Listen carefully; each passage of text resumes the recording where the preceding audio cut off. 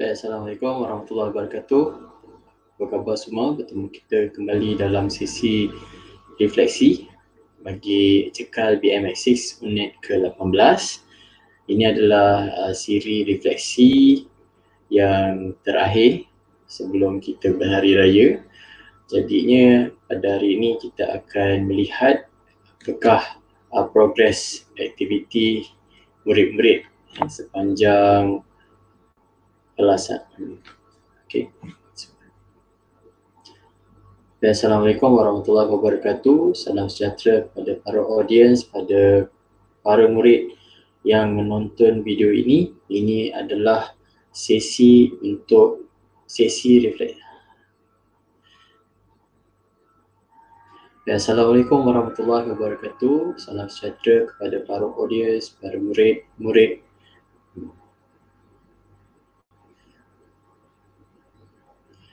Assalamualaikum warahmatullahi wabarakatuh. Salam sejahtera kepada para penonton video ini. Selamat datang, selamat kembali ke sesi refleksi bagi BM CEKAL BM 6 unit ke-18. Dalam video ini kita akan berbincang, membuat sedikit refleksi berkenaan dengan aktiviti yang telah dilaksanakan oleh murid-murid. Baik.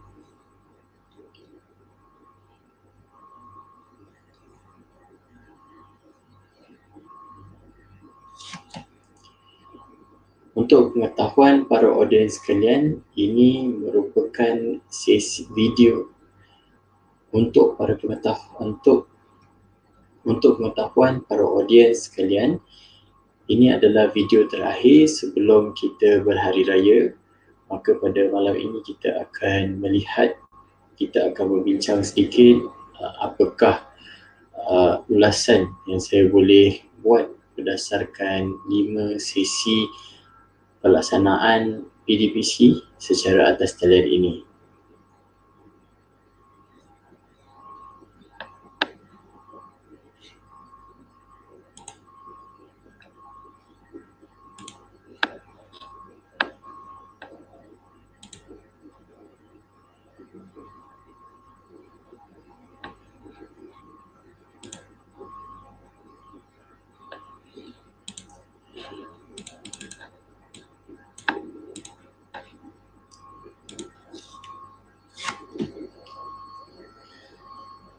Baik, para audiens sekalian, ini adalah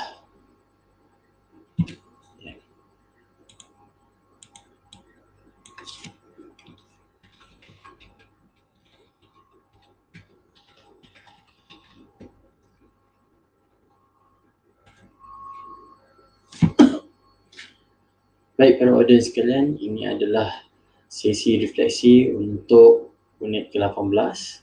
Sedikit penerangan umum sebelum kita teruskan kepada aktiviti atau tugasan yang saya telah sediakan untuk mereka. Baik, kita lihat sebelum tu objektif pelajaran ada 4, ada berlaku perubahan sedikit berdasarkan pada situasi dan keperluan dan beberapa faktor luar. Jadinya kita ada melakukan sedikit perubahan di sini. Ada 4 objektif pembelajaran. Yang pertama, mereka kena membaca petikan dengan jelas dan lancar. Yang kedua, mereka kena mencari maklumat tentang barangan yang berada di rumah mereka saja berdasarkan panduan yang telah disediakan. Yang ketiga, mereka kena menjawab soalan pemahaman berdasarkan petikan yang dibaca. Dan yang keempat, mereka kena mencari kata hubung berkaitan dengan petikan yang dibaca. Walau bagaimanapun kita lakukan aktiviti yang sama, fokus kita sama tetapi aktiviti yang berbeza. Dan di sini kita ada aktiviti tambahan yang tidak termasuk dalam objektif, iaitu kita laksanakan aktiviti memberi refleksi. Murid-murid membuat refleksi berkenaan dengan pengalaman mereka apabila melaksanakan tugasan sepanjang minggu ini. Baik, kita lihat ini ialah tarikh pelaksanaan yang bermula pada 10 Mei dan berakhir pada 15 Mei. Dan di situ juga ada senarai aktiviti yang dilaksanakan dan juga penggunaan teknologi.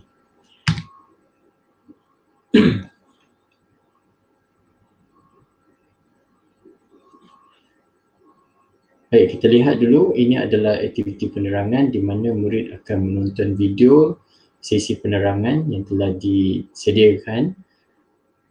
Mereka boleh menonton video tersebut di channel saya di halaman YouTube dan memahami arahan dalam video tersebut. Apabila dah selesai, mereka akan tulis selesai dan saya juga mensebarluaskan video tersebut dalam grup khas yang saya cipta dalam aplikasi WhatsApp supaya lebih mudah untuk mereka berkomunikasi ataupun bertanya dengan saya tentang tugasan yang telah disediakan pada mereka.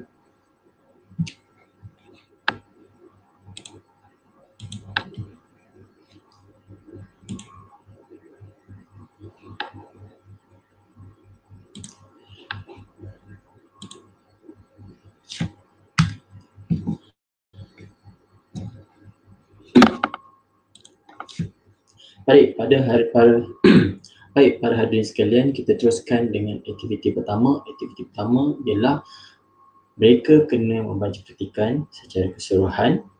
Seterusnya, mereka kena pilih 2 perenggan saja daripada keseluruhan petikan tu. Pilih 2 perenggan saja. Mereka kena rekod video pembacaan masing-masing, kemudian kongsikan video tersebut dalam kumpulan WhatsApp. Jadinya saya ada sediakan gambar petikan yang mereka kena baca dalam grup WhatsApp tersebut. Jika mereka sukar untuk baca melalui WhatsApp tersebut, jadi mereka boleh rujuk dalam buku teks Bahasa Melayu tahun 6 pada muka surat 100. Jadinya ini adalah petikan yang saya sediakan untuk aktiviti bacaan. Jadinya tuan-tuan para audiens sekalian, kita lihat apakah hasil selepas tugasan ini diserahkan kepada mereka.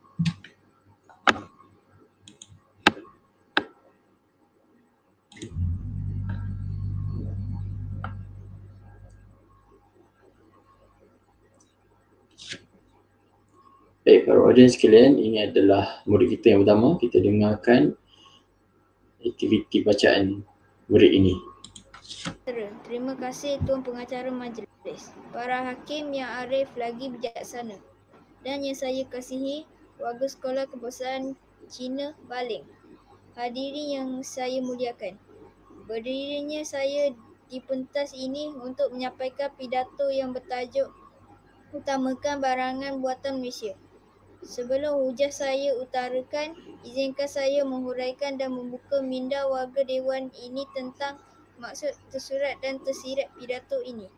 Merujuk Kamus Dewan edisi keempat pada halaman 1785,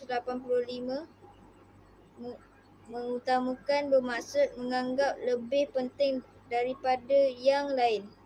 Barangan buatan Malaysia pula bermaksud sesuatu produk yang dikeluarkan oleh negara kita. Okey, baik, ini adalah video murid yang pertama. Murid ini membaca dengan jelas dan lancar. Tone suara pun baik, jadinya murid ini membaca dengan jelas dan lancar, ya. Dia tak ada merangkak ke mengeja, tak ada. Saya akan melihat dari aspek tersebut. Jelas, lepas tu lancar. Lancar bermaksud dia tidak mengeja ataupun merangkak, ya. Saya melihat itu. Kalau ada merangkak, ada mengeja, maksudnya dia tidak lancar dalam pembacaan. Tapi keseluruhan murid ini membaca dengan jelas dan lancar. Jadi tuan-tuan para audiens sekalian, kita lihat kepada murid yang kedua.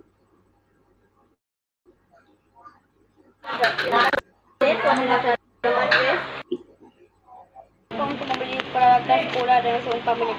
Sebenarnya kita perlulah mengutamakan barangan buatan Malaysia. Sebelum saya mengakhiri pidato saya ini, marilah kita menghayati bersama mantau Perdana Menteri kita, Tun Abdullah bin Abdul Badawi. Rakyat Malaysia perlulah mengutamakan barangan buatan Malaysia serta mengikir sikap berprejudis terhadap barangan tempatan. Sekian, terima kasih. Salam sejahtera. Terima kasih Tuan Pengacara Majlis, para hakim yang arif, lagi bijaksana dan saya kasihi warga sekolah jadi bahasa Cina Baling. Hadiri yang saya muliakan, berdirinya saya di pentas ini untuk menyampaikan pidato bertajuk Utamakan Barangan Buatan Malaysia. Sebelum hujah saya utarakan, izinkan saya mengurai dan membuka minda warga Dewan ini tentang maksud tersurat dan tersirat pidato ini. Merujuk kamu Dewan Edisi keempat pada halaman 1785 mengutamakan bermaksud menganggap lebih penting daripada yang lain. Barangan buatan Malaysia boleh bermaksud suatu produk yang dikeluarkan di negara oleh negara kita. Okey, baik, ini murid yang kedua. Jika kita lihat tadi, sebenarnya dia punya klip dalam 3 minit. Saya skip supaya kita dapat lihat pembacaan yang 2 perenggan tadi. Jadinya saya daripada pemerhatian saya dan daripada rakaman suara tersebut, kita dapat lihat murid ini ada beberapa perkataan yang dia terhenti sekejap.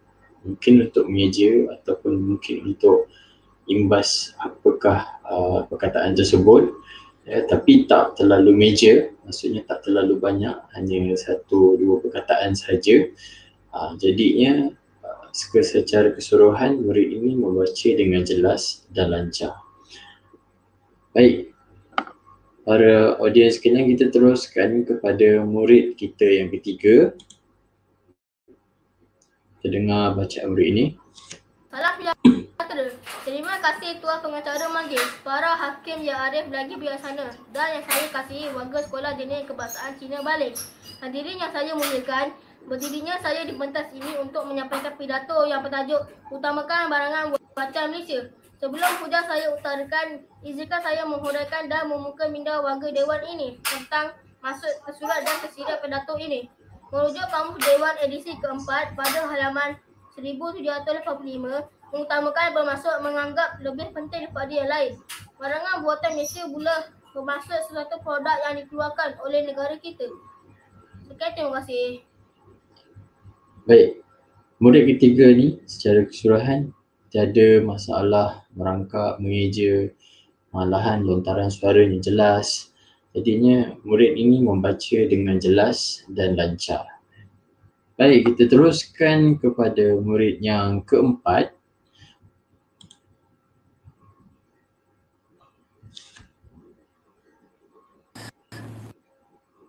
Sebelum saya mengakhiri pidato saya ini, marilah kita menghayati pesanan mantan Perdana Menteri kita, Tun Abdullah bin Ahmad Badawi. Rakyat Malaysia perlulah mengutamakan barangan buatan Malaysia serta mengikis sikap prejudis terhadap barangan tempatan. Sekian, terima kasih. Okey, baik. Ini murid saya yang keempat. Murid ini membaca jelas, lancar, cuma tone suara dia macam mendatar.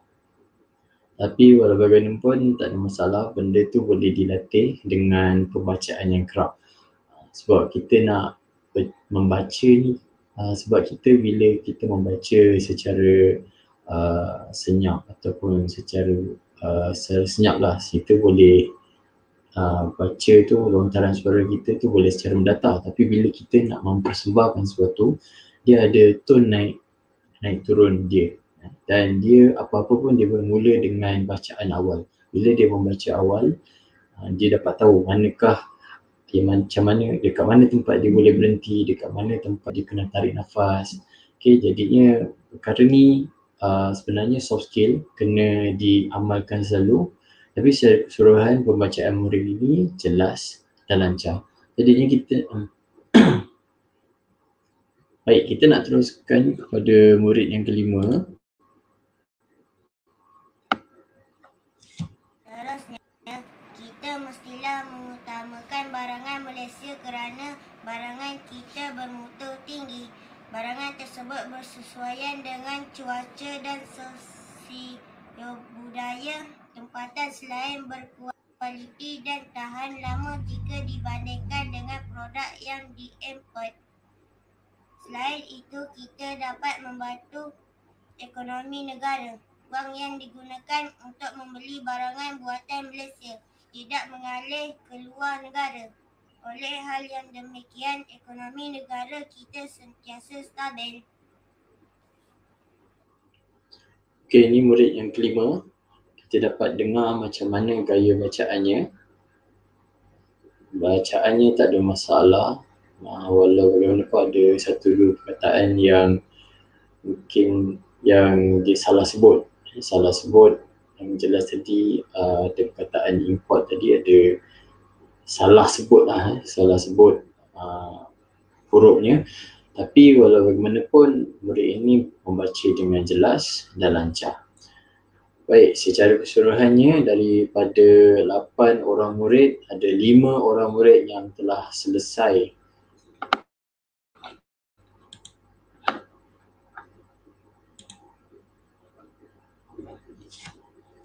Baik, secara keseluruhannya dari 8 orang murid dalam kelas ini, 5 orang telah menyelesaikan tugasan dengan baik, bacaan jelas, lancar. Walau bagaimanapun ada sikit minor mistake, tapi itu tak ada masalah sebenarnya, dia bukan benda major. Dan di sini apa yang kita boleh buat adalah bacaan awal, bacaan awal dahulu. Di situ mereka dapat tahu manakah baris-baris yang boleh berhenti, tarik nafas, lepas tu noktah, lepas tu ada koma. Benda-benda tu main peranan. Walau bagaimanapun itu perlu diasah dari awal. Maksudnya di dalam bilik darjah tu, masa cikgu ada tu, dia kena melatih. Cikgu kena bagi skill tersebut pada mereka sebenarnya dekat dalam bilik darjah. Tapi walau bagaimanapun, keseluruhan murid-murid ni dapat melaksanakan tugasan dengan baik.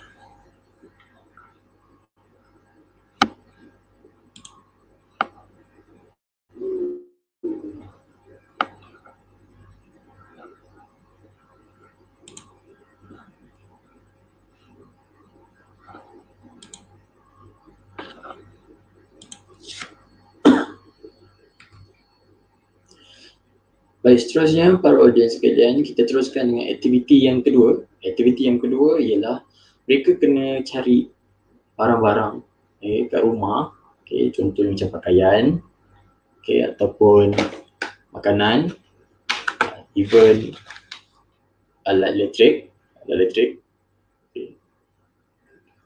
Apa yang mereka kena buat daripada barang-barang tersebut, mereka kena mencari maklumat tentang jenama, jenis barang dan dibuat di mana. Dan mereka juga boleh bercerita lebih lanjut berkenaan makanan, berkenaan dengan barang yang mereka paparkan. Contohnya macam ni, ini adalah apa dia, beritahu apa dia punya jenama, lepas tu ni apa makanan, dibuat di mana. So mereka kena carilah maklumat tu dekat sini. Maklumat kat sini. Tapi kalau macam contohnya macam ni, contohnya tak ada maklumat langsung, mereka dapat macam ni, contoh tak handphone, mereka dapat handphone, jadinya mereka kena bertanya dengan ibu bapa dari mana dapat, dan mereka boleh bercerita tentang apa kegunaannya, apa yang kita buat dengan makanan ke ataupun perfume ke. So apa-apa saja mereka boleh bercerita sebagai maklumat tambahan. Dan aktiviti ni sebenarnya dilaksanakan guna Google Form. Walau bagaimanapun sebab kita dah nak dekat raya, so saya tak nak mereka tertekan dengan tugasan-tugasan yang berbentuk menulis, mencatat lagi. Jadinya kita transform aktiviti dalam bentuk video. Jadinya terdapat beberapa video yang saya terima untuk murid-murid daripada tugasan untuk saya terima beberapa video berkenaan dengan tugasan ni lah. Jadinya kita nak lihat video tersebut.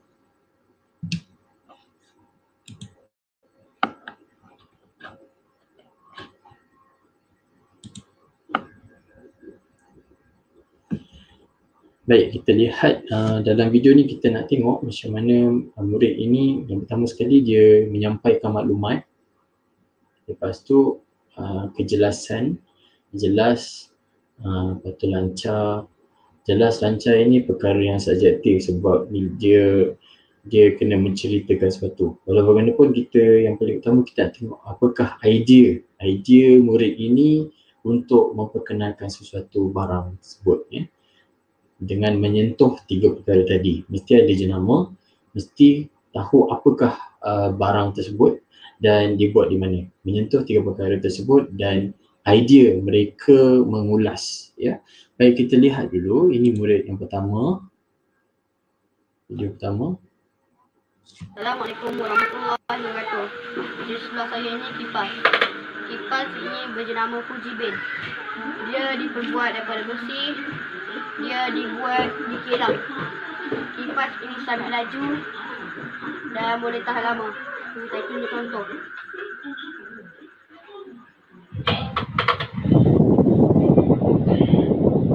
Okey. Sekian, terima kasih. Okey, baik.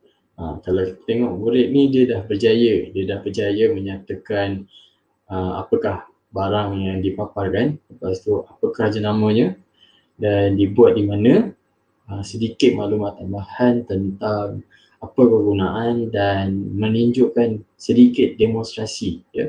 Ini adalah skill yang kita mahukan. Nanti saya akan ulas berkenaan aktiviti ni. Baik, kita nak teruskan kepada murid yang kedua, yang pakai topi ni.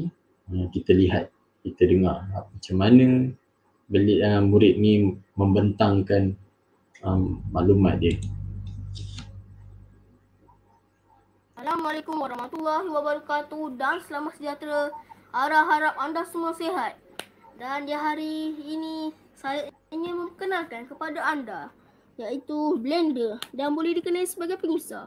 Jenamanya ialah Pesonic dan kita boleh tahu ianya ialah buatan Malaysia. Dibuat di 1165 Lorong Perindustrian Bukit Minyak 16, Taman Perindustrian Bukit Minyak 14110, Simpang Empat, Pinang, Malaysia. Dan barangan yang terdapat di dalamnya ialah rubber washer, jak cover, jak, main body, steering, job base dan blade holder. Anda ingin tahu kenapa saya suka membeli barangan Malaysia? Kerana barangan Malaysia ini amat berkualiti, tidak mudah rosak dan tahan lama. Ia juga murah dan anda semua boleh membelinya di pasar raya berdekatan dan di dalam online. Sekian, terima kasih. Okey, baik. Murid ni kalau kita dengar dari persembahannya, menyentuh 3 perkara tersebut, beritahu jenama dia, beritahu apa barangnya dan dibuat di mana. Ada beberapa maklumat tambahan, contohnya kenapa dia suka, dan beliau juga menerangkan apakah kandungan dalam barang tersebut, dalam kotak tersebut. Kita tak tahu, tapi menerangkan sesuatu yang kritis, maksudnya beritahu apakah maklumat yang ada pada box tersebut. Okay, dan beritahu juga dekat mana kilangnya. Okay, jadinya ini adalah satu contoh macam mana murid ini mempersembahkan maklumat yang dah sedia ada dan dia mengolah, menyampaikan dengan cara yang tersendiri. Kalau kita lihat ini memang, kalau betul-betul memang boleh jadi salesman yang berjaya. Okay, bukan setakat jual blender, mungkin boleh jadi salesman berjaya jual kereta ataupun jual rumah. Siapa cakap tak boleh dapat duit kalau jadi salesman? Boleh sebenarnya. Di samping itu, murid ini juga dia berjaya. Okay, dia dapat belajar juga elemen merentas curriculum di mana dia menyatakan bahan peralatan yang ada dalam tu yang dipaparkan guna bahasa Inggeris. So dia, di samping kita tahu dia boleh cakap dalam bahasa Melayu, so kita pun dapat tahu macam mana dia bercakap, menyatakan sesuatu alatan tu dalam bahasa Inggeris. Baik, kita nak teruskan kepada murid yang ketiga. Kita dengar apakah barang yang dijumpai, ya. Baik, kita dengar dulu. Ini adalah setrika jerama Panasonic. Ia diperbuat daripada besi dan logam. Ia mempunyai wayar untuk disamakan kepada plug elektrik. Kegunaannya ialah untuk menggosok baju. Ia adalah buatan Malaysia. Okey, baik. Kita dapat lihat kat sini macam mana murid ini dapat menyatakan 3 perkara tadi. Lebih tahu apakah jenama dia, lepas tu apakah alatnya, lepas tu buat di mana, dan beritahu juga diperbuat daripada apa bahannya, materialnya, dan macam mana ia berfungsi. Kita dapat tahu dia berfungsi. Jadinya kat sini maklumat yang diberi walaupun teknik penyampaiannya begitu santai, tetapi maklumat tu ada dan compact. Perkara ni menunjukkan mereka ada idea. Ada idea untuk menceritakan sesuatu barang ke, alatan ke. Jadinya tak ada masalah untuk kita bagi tugasan seperti ini kepada murid-murid kita.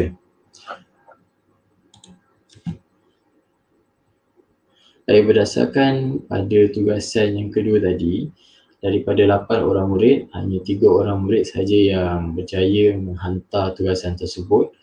Walau bagaimanapun, daripada 3 tu, kita dapat lihat pelbagai teknik, murid-murid ini menyampaikan maklumat. Walaupun maklumat tu kadang-kadang daripada prerequisite dia. Maksudnya dia dah ada pengalaman sedia ada. Mungkin macam setrika, kipas, itu benda-benda yang dia dah tahu. Blender, dia benda yang dia dah tahu. Okay, dia dah tahu berdasarkan dari pengalaman, mungkin dia sendiri pakai ataupun mak ayahnya pakai. So dia dah tahu apa fungsinya. Tapi sekarang ni macam mana kita nak memberi idea, panduan pada mereka untuk bercerita kepada audience atau pada orang. Kenapa? Sebab bila adanya kemahiran begini, kalau kita tengok tadi, murid-murid ni sebenarnya ada bakat. Ada bakat untuk menjadi communicator. Maksudnya untuk menerangkan suatu barang, dia pandai untuk buat demonstrasi. Kalau kita lihat pun dengan kemahiran lembut yang inilah kemahiran yang diperlukan oleh para majikan. Sebab kalau kita lihat daripada kajian, majikan nakkan pelajar yang ada kemahiran lembut dan ada additional knowledge. Okay? Jadinya bila tak ada benda tu, susah untuk para majikan ni nak terima mereka, pelajar-pelajar ni untuk bekerja dengan mereka. Okay? Jadinya cikgu-cikgu kita kena mengasah kemahiran mereka sejak dari awal ini.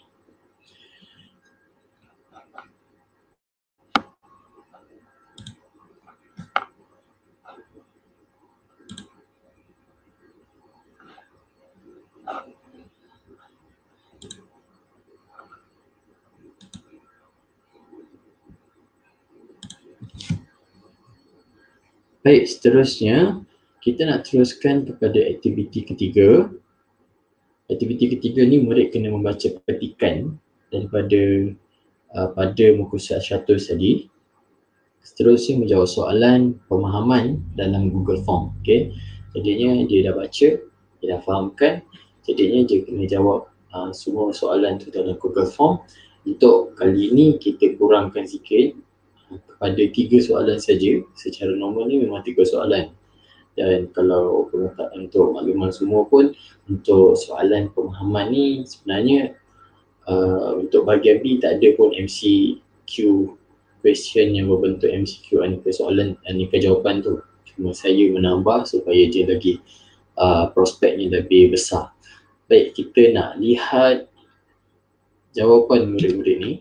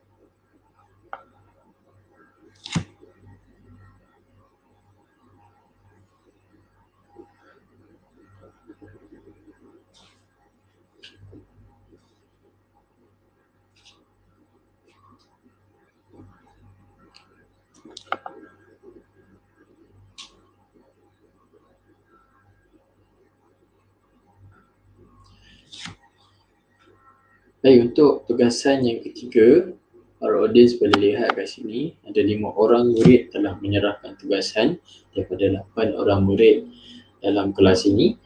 Baik, kita lihat secara keseluruhannya. Okey, kita lihat kat sini apakah soalannya ada 3 saja. Okey, kita lihat kat sini apakah tajuk pidato yang dimintakan oleh pidato. Di sini 2 markah.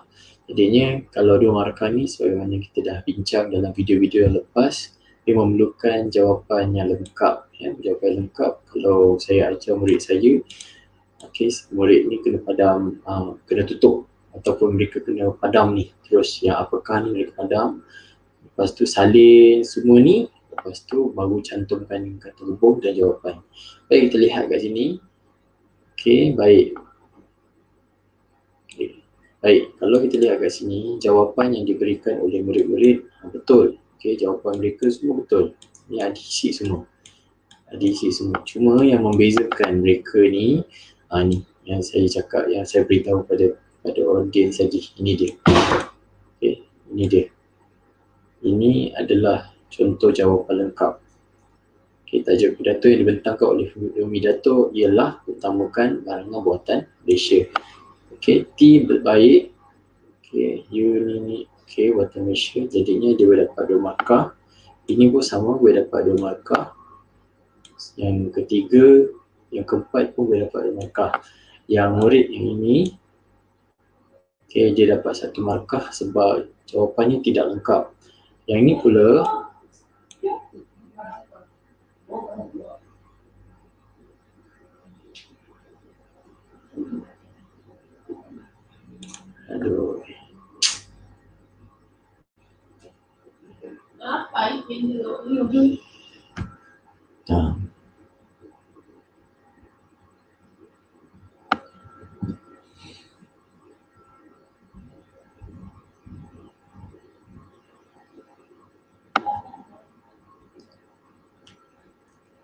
okey, baik, kita lihat pada soalan nombor 1. Okey, untuk soalan ni markahnya 2 markah. Jadinya untuk soalan yang 2 markah, mereka kena menulis jawapan yang lengkap. Kalau saya ajar anak murid saya suruh mereka padam yang apakah ni, salin. Lepas tu kita hubungkan kata hubung dan jawapannya. Baik, kita lihat kat sini. Kebanyakan jawapan yang diberi ada isi, walau bagaimanapun yang membezakan markah adalah lengkap atau tidak. Seperti yang ini kita dapat lihat, ini dia bagi jawapan terus. Bila bagi jawapan terus, maksudnya dia boleh gugur kepada 1 markah saja. Untuk jawapan yang kedua hingga keempat ni, jawapannya ini adalah jawapan yang lengkap. Daripada soalan, ada kata hubung dan jawapannya dan isi jawapannya. Jadinya ketiga-tiga ni dapat 2 markah. Yang ini dapat 1 markah saja, ada isi. Tapi sebabkan ini utana kan, utana ni pun kira ada masalah dari segi ejaan. Tapi dia minor, mungkin gugur 1 markah saja.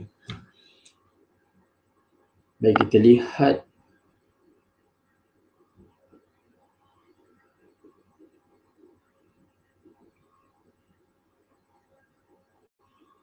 kita lihat soalan yang kedua.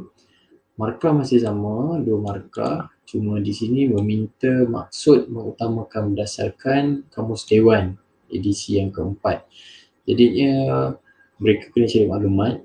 2 soalan ini ada jawapan dalam petikan. Cuma kita nak lihat macam mana cara mereka menjawab. Baik, yang saya birukan ini adalah ayat lengkap untuk menulis jawapannya. Kita lihat kat sini, dari 5 orang murid ada 4 jawapan yang diberikan. Okay, ada dijawab dengan ayat yang lengkap. Okay.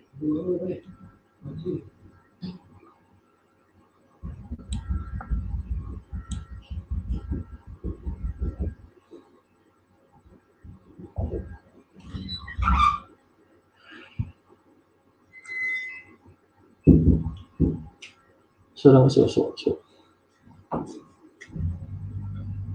Jadi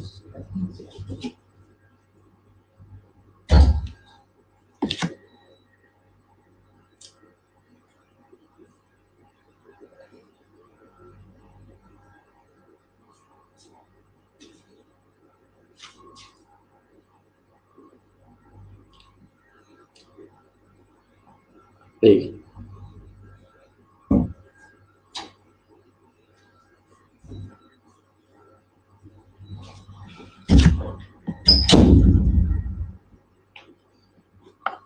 Okey, baik, kita lihat di sini jawapan yang diberi oleh murid-murid. Empat daripada lima jawapan yang diberi, jadi lihat di sini semua memberikan jawapan yang lengkap. Yang satu ni terus kepada jawapan, jadinya dia akan gugur pada 1 markah. Manakala yang 4 yang lagi ni layak untuk dapat 2 markah.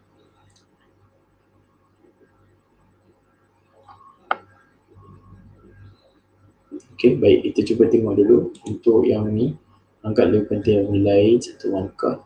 Maksud utamakan ialah bahasa kuasaan mestilah diterima oleh sekolah golongan. Okey, baik. Jawapan dia ialah menganggap lebih penting daripada benda lain. Jika jawapannya selain daripada ini, dia akan terus salah. Macam nombor 2 ni terus salah. Baik, kita tengok yang lain. Ini dapat 2 markah. Okeylah, dia benda lain. Okey, baik. Contoh yang nombor 3 ni, kalau kita tengok, dia dah ubah. Dia mengubah supaya dia lebih ringkas. Okey, jadi bila macam ni, jawapan ini boleh diterima dan boleh dapat 2 markah. Okey, baik, kita tengok ini. Baik, di sini ada sedikit masalah, ada sedikit kesilapan. Sebenarnya keempat tak boleh tulis dalam bentuk nombor, dia mesti tulis dalam bentuk tulisan. Kenapa tidak boleh tulis dalam bentuk nombor? Sebab dia satu frasa saja. Untuk pengetahuan, kalau kita nak menulis nombor, dia mesti 2 frasa. Dia selalunya bermula dengan 12. 11 masih satu frasa, jadi kena tulis perkataan. Contoh dari nombor 1, 2, 3, 4, 5, 6, 7, 8, 9, 10, 11. Itu kena tulis dalam bentuk tulisan huruf. Okey, tapi bila masuk 12, sebab dia dah ada 2 frasa, jadinya boleh tulis nombor, ya. Baik, sini ni ada kesalahan di sini, tapi minor, boleh dapat 2 markah. Baik, kita lihat kepada, kita teruskan kepada soalan yang ketiga. Soalan ni minta pendapat. Okey, minta pendapat, lepas tu soalannya apa, mengapa. 3 markah akan diberikan kepada murid. Baik, kita lihat ke sini. Jika ada soalan begini, saya selalu sarankan kepada mereka untuk tukar pada pendapat kamu jadi pada pendapat saya. Okey, padam. Lepas tu terus jawab apakah dia. Lepas tu kerana apa. Okey, baik, kita lihat kat sini. Soalan jawapan yang diberi. Okey, jawapan yang diberi daripada 5 jawapan yang saya terima, ada 4 yang hampir sama, tapi ada satu ni yang berbeza. Contoh yang ni, kerana Malaysia, contohnya seperti televisyen ni makanan, kerana Malaysia mampu menjual barang kualiti yang kedua. Dan demikian rakyat Malaysia selalu mengutamakan, selalunya kita mengutamakan barangan tempatan dahulu. Okey, baik, benda ni kalau kita lihat kat sini, barangannya dah ada, lepas tu sebabnya dah ada, cuma struktur berbeza. Jadinya kalau kita lihat kat sini, murid ni boleh dapat 2 markah. Baik, kita teruskan kepada jawapan yang seterusnya. Baik, ini dah ada jawapan. Okey, ialah permasakan kerana kualiti. Okey, baik. Ni kicap, jalan ke jalin? Alamak. Okey, jalin bukan jalan. Kerana kicap itu sangat manis. Okey, boleh diterima, cuma tidak berkaitan dengan kenapa kita beli barang buatan Malaysia. Dia lebih berfokus pada makanan.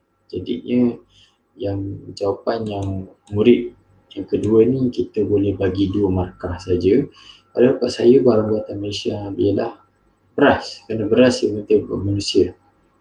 Okay, sekarang ni dia tak prospek kepada kenapa kita beli barang buatan manusia tersebut. Boleh dapat 2 markah juga. Macam inilah buku pelajaran atau komik, kerana buatan Malaysia tahan lama berbanding negara lain. Okay, kita boleh terima buku ataupun komik ataupun buku. Cuma jawapan yang ini tidak sesuai dengan keperluan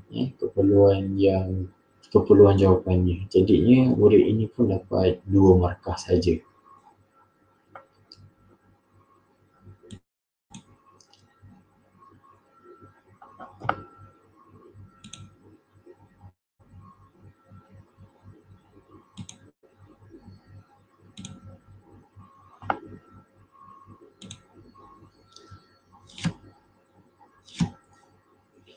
Baik, kita teruskan dengan aktiviti yang keempat. Aktiviti yang keempat, mereka kena menonton video tentang kata hubung. Kemudian kena catatkan kata hubung yang terdapat dalam petikan. Walau bagaimanapun untuk aktiviti ini, saya tukar kepada aktiviti menjawab soalan aneka jawapan dalam bentuk Google Form. Baik, kita lihat soalannya saja. Sebab markah telah disediakan. Okey, untuk soalan ini, untuk tugasan yang keempat ni, murid kena jawab 7 soalan saja. Okey, 11 respon, walaupun ni respon untuk yang saya campurkan daripada tahun 3. Tapi tak apa, kita lihat secara individu. Baik, kita lihat dari secara individu. Kan.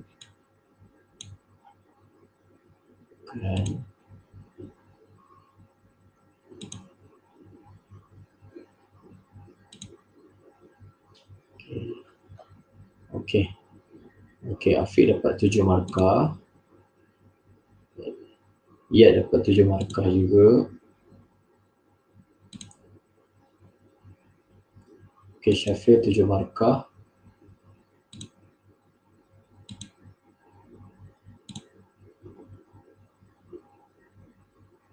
Okey, Amirullah dapat 6 markah.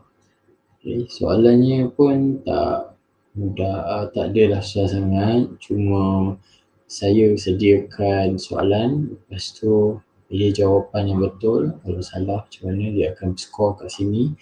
Dan ada sedikit huraian. Dari sini mereka boleh belajar secara kendiri berdasarkan jawapan-jawapan yang telah dijawab.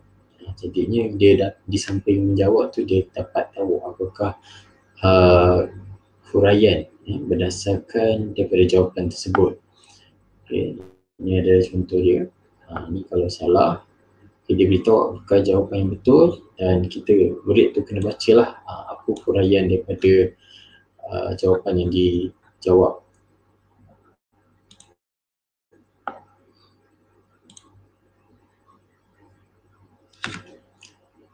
Baik, berdasarkan pada tugasan yang keempat ni, daripada 8 orang murid, ada 4 saja respon yang saya terima. Kebanyakan murid dapat menjawab dengan baik. Ada 4 orang tadi, dari 4 orang ada 3 dapat markah penuh, ada seorang dapat 6 markah. Walaupun itu perkara yang baiklah, sebab tak adalah sampai separuh ataupun 3 suku yang tak dapat menjawab. Jadinya saya memilih soalan pada tahap yang senang dan sederhana, sebab saya pilih 2 soalan tu biar mereka mahir kedua-dua level soalan tersebut, supaya bila jawab soalan periksa tu mereka tahu, mereka menguasai.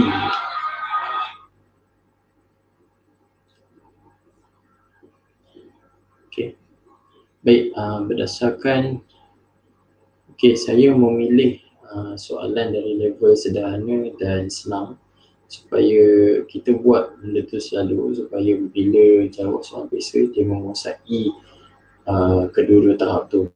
Okay, sebab yang kita dapat faham dalam soalan memang ada tahap senang, sederhana dan susah.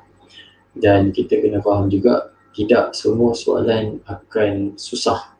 Okay, jadi selalunya soalannya banyak pada senang ataupun sederhana. Jadi kita kuasai yang tu, bila menguasai yang tu baru kita akan asah yang susah juga, tapi tidaklah terlalu kritik sampai membebankan dia untuk jawab soalan. Baik, kita nak terus.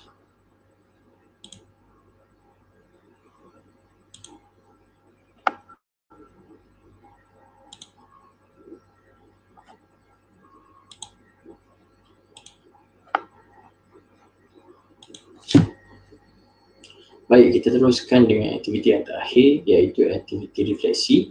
Baik, aktiviti refleksi ni ada dua refleksi. Murid kena buat refleksi, saya sendiri pun akan buat refleksi. Refleksi ni kita akan lihat ulasan murid tentang hasil kerja mereka, apa yang mereka dah buat, mungkin berkongsi perasaan tentang aktiviti atau tugasan yang diberi pada mereka. Baik, tanpa buang masa kita tengok video murid-murid yang dah menghantar video refleksi mereka.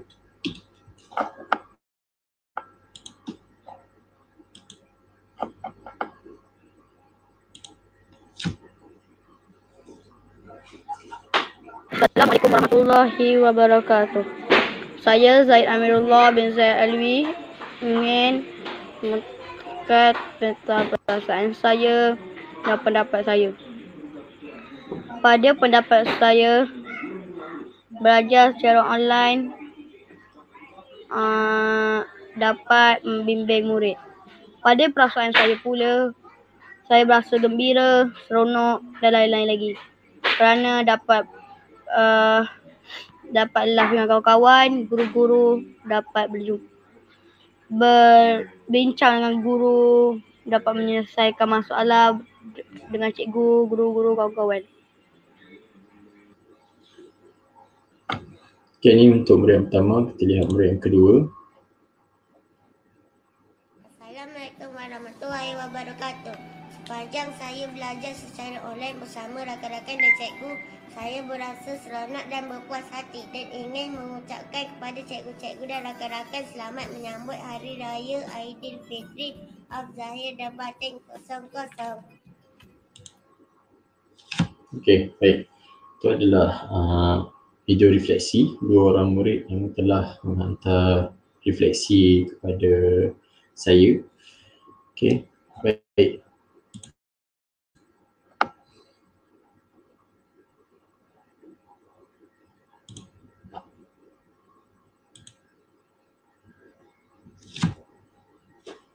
Baik, seterusnya kita kepada refleksi guru. Baik, sepanjang minggu tersebut pada minit 18, okay, kita dapat lihat murid-murid ni dapat melaksanakan tugasan yang diberi. Okay, walau bagaimanapun respon murid mungkin kurang, okay, mungkin disebabkan beberapa faktor.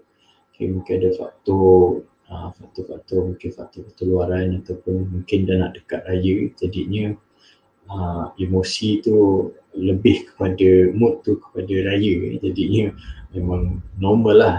Itu biasa kalau kita kat sekolah pun memang dah minggu lah sebelum raya kita dah ke laut, tak fikir sangat dah tentang apa BDP, dah tak fikir sangat dah sebab kita fikir nak balik kampung. Tapi untuk waktu sekarang ni sebab MCO, jadi kita tak terlalu fikirkan sangat. Ada fikir tapi tak adalah sampai nak sediakan apa, nak beli tiket flight ke, esok nak pakai baju raya apa ke, nak masak apa ke, nak pergi balik kampung mana ke, dah kurang sebab MCO kita kena berkurung. Okay, kita kena limitkan pergerakan kita. Okay, baik. Okay, untuk daripada 4 tugasan tadi, untuk tugasan 1 tak ada masalah, murid-murid dapat baca dengan jelas dan lancar. Baik, untuk yang tugasan kedua pun mereka dapat membentangkan maklumat yang dah sedia ada bergabung dengan prerequisite experience kepada bentuk pembentaman, dan mereka berjaya membuat pembentaman tersebut. Dan untuk tugasan ketiga, jawab soalan pemahaman, jawapan kesemuanya ada isi, tapi masih ada murid yang culas dari aspek membentangkan jawapan tersebut. Ada 2 markah tapi dapat 1 markah. Isi ada tapi tak lengkap. Itu masalah yang kita jelas nampak. Baik, yang seterusnya untuk yang tugasan keempat, untuk jawab soalan tata bahasa daripada 4 orang murid. Ada 3 orang yang dapat jawapan penuh, 1 dapat 6 ke 7. Jadinya saya keseluruhan mereka ni menguasai untuk level sederhana dan senang. Jadinya kita mungkin akan tambah challenge sikit pada sesi yang akan datang. Dan terima kasih kepada 2 orang murid yang telah menyumbangkan idea pendapat tentang aktiviti pembelajaran mereka sepanjang unit 18 ini. Baik.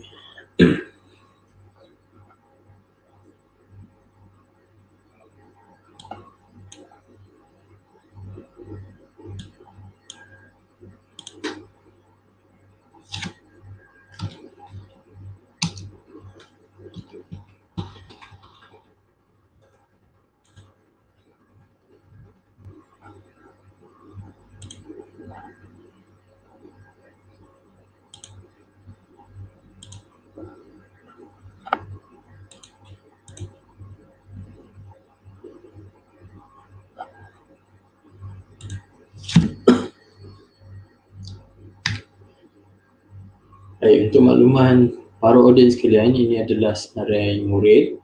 Daripada 8 orang murid, kita dapat lihat 2 orang murid saja yang telah melengkapkan tugasan sehingga habis. Begitu juga dengan seorang murid yang ni, dia dapat selesaikan tugasan 1 sampai 4. Itu tugasan yang premier. Refleksi itu adalah tugasan pilihan. Walau bagaimanapun ada 3 orang murid yang tidak melaksanakan semua tugasan yang telah disediakan. Mungkin ada berlaku masalah yang kita tidak jangka. Walau bagaimanapun kita teruskan juga supaya yang lain-lain tu ada peluang untuk belajar. Kita dapat lihat 2 orang murid, Afiq dan Amirullah, lengkap semua tugasan. Iyad 4 tugasan lengkap, Syafril 3 tugasan, Hani Hafizi 2 tugasan. Manakala 3 orang murid ni, Ana, Danish dengan Faiz, tidak melengkapkan semua tugasan yang disediakan. Baik, sebagai penutup kepada para audiens, di sini kita buka pesanan. Suka saya mempromosikan buku panduan pendidikan digital di bawah inisiatif Pusat Pendidikan dan Inovasi Pendidikan Digital Pasir Gudang. Di dalam buku ini adalah buku tentang pengenalan pembelajaran teradun. Jadinya dalam buku ini kita akan menyatakan apakah konsep dia, apakah itu pembelajaran teradun, konsep pembelajaran teradun, lepas tu apakah model-model pembelajaran yang berkaitan untuk pembelajaran teradun. Seterusnya, apakah keperluan dan benefit pembelajaran teradun ini kepada situasi pendidikan era moden kita. Jika para audiens berminat untuk mendapatkan buku ini, boleh scan ke bahagian QR code. Nanti ada borang dalam bentuk Google Form. Mohon isi dan mohon lengkapkan semua bahagian dalam Google Form tersebut dan submit. Nanti kita akan approach pada para audiens yang berminat.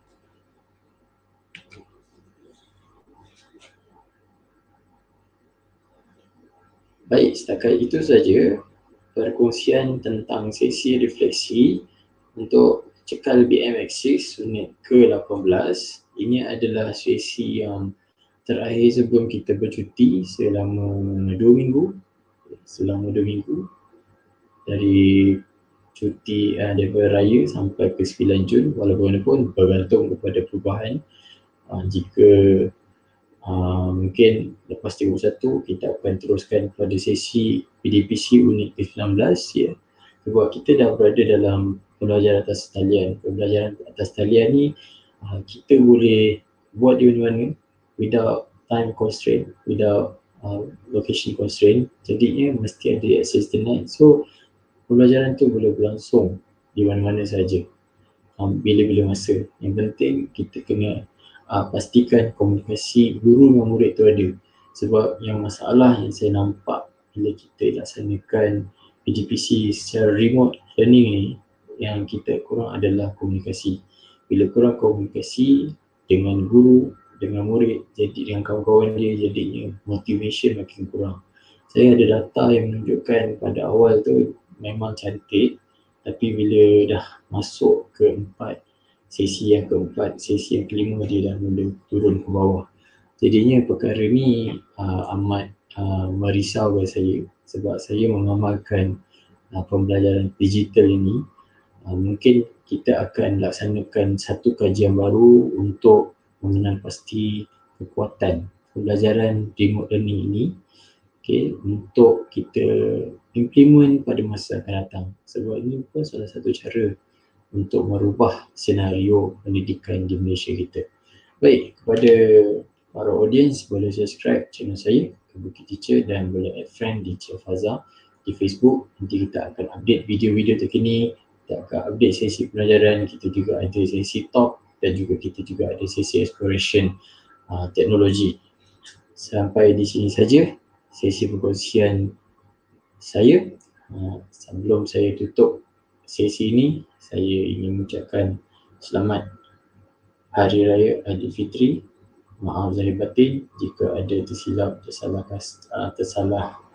kata, ada idea-idea yang mencabar minda tuan-tuan dan puan-puan. Harap maaf, cuma ini adalah perkongsian daripada saya dan ini adalah salah satu platform untuk saya berkongsi pendapat dan idea tentang pendidikan era moden di Malaysia.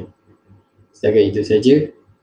Jumpa lagi dalam perkongsian yang akan datang. Assalamualaikum warahmatullahi wabarakatuh.